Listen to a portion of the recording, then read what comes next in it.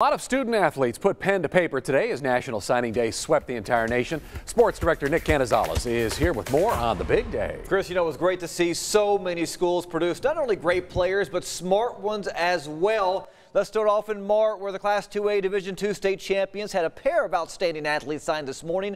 Offensive MVP of the state title game, Tyreek Horn, is headed to Odessa to play at UT Permian Basin, while Elijah Green signs to play at Missouri Southern State University. Horn says he's excited to take his game to the next level. Well, I never thought this day would come, but it's a blessing. I'm like the first person in my family to go to college and play football. I mean, it's very exciting. I just want to thank God for giving me the opportunity to go to the next level and play football.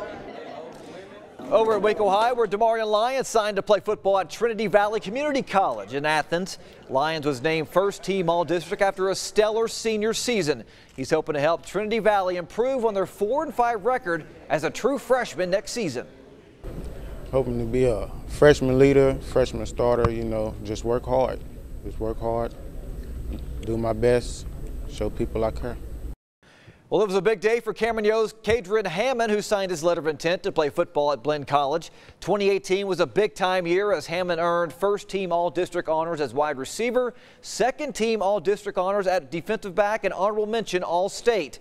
Blinn went 7-4 last season, beating Scottsdale Community College in the Valley of the Sun Bowl. We'll have much more from signing day. 19 schools total. Wow. Coming up later on at 6 o'clock. So big day for all these kids. It was crazy out there. And of course, you were watching Baylor. It was supposed to be a big signing day for them as well. It was a big signing day for Baylor. We'll have we'll listen to Coach Rule, hear what he has to say about those boys later on at 6 o'clock.